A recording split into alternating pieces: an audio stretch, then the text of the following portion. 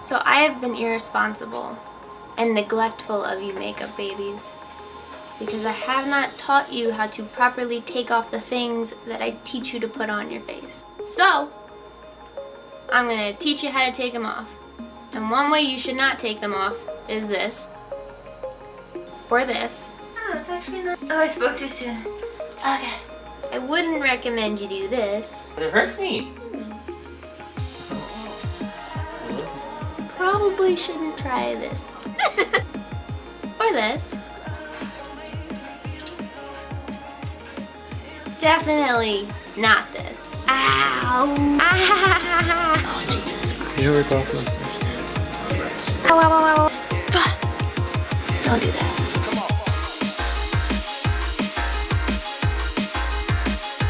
So let's get on with how to actually take off prosthetics properly. Granted, this is not a prosthetic, but it is latex and cotton and, you know, same principle. Okay.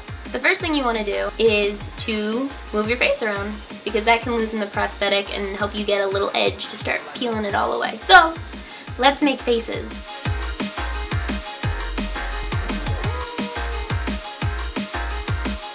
Now that that's loosened, taking a flat brush. I'm taking some Isopropyl myristate. Am I saying that right? And it is the magical way to get all of your prosthetics off. Dip, dip, dip, dip, dip, dip, like so. Start pulling somewhere, and when you get a corner, I'm gonna pick right there, so you can see.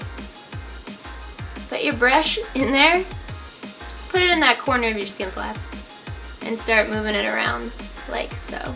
If you feel like you're pulling really hard or it hurts, just dip it again. Oh yeah. Oh. Wiggle it, wiggle it, wiggle it.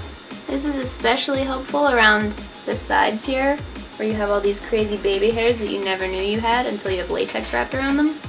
I whip my skin back and forth, I whip my skin. Hang this on your wall as a souvenir. If you're weird.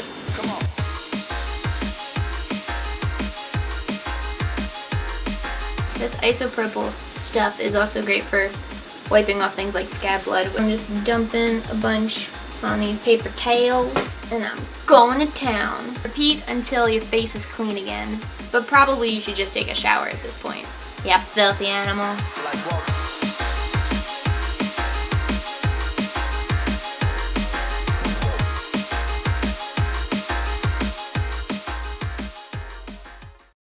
The little pieces are worse for me.